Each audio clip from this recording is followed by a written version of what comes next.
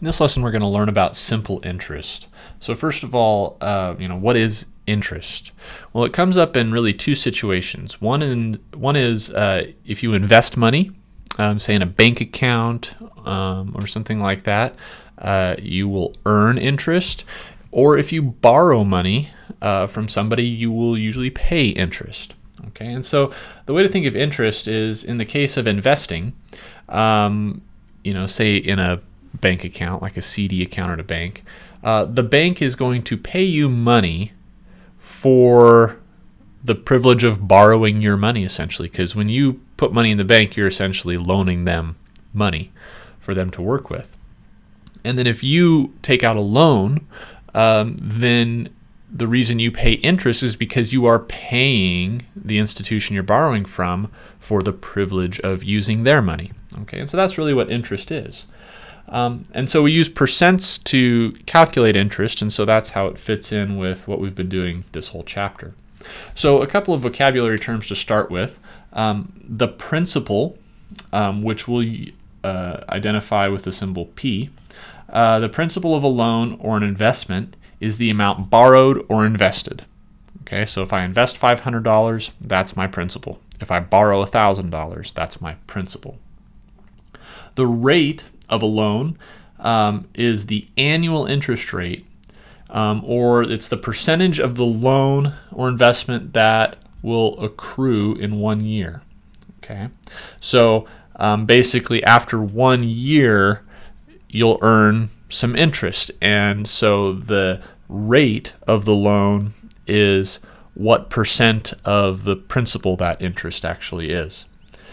So to put all this together, the amount of simple interest, and I'll explain that word simple in a moment, but the amount of simple interest earned after T years when P dollars is invested is I equals PRT, where R is the decimal or fraction form of the annual interest rate. So just like in our percent equation, the word percent represented the decimal or fraction form of the percent.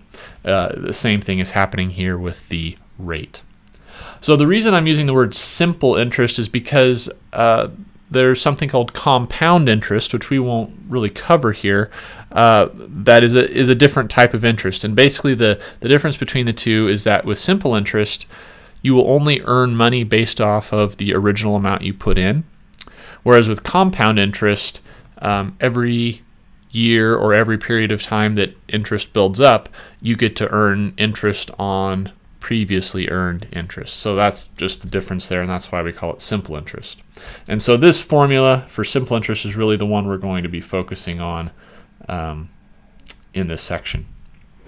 So let's use this formula in this context right here. It says how much simple interest is earned on $500 invested for 3 years at 6%. Okay, so what are they asking us to find? They're asking us to find the simple interest. So that's the I in our formula. So what's P? Well, P is the principal, or the amount invested in this case. So my P is 500. And then R, remember, is the decimal form of the interest rate. So instead of 6, I'll put 0.06. And then T is the number of years. So we put 3 years in there.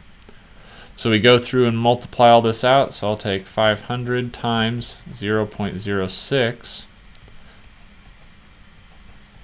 And there are 2 decimal points. So that's giving me a decimal point there. So I equals 30 times 3, but then 30 times 3 is 90, so $90. So if you're earning 6% interest and you invest $500 after 3 years, $90 in simple interest is earned.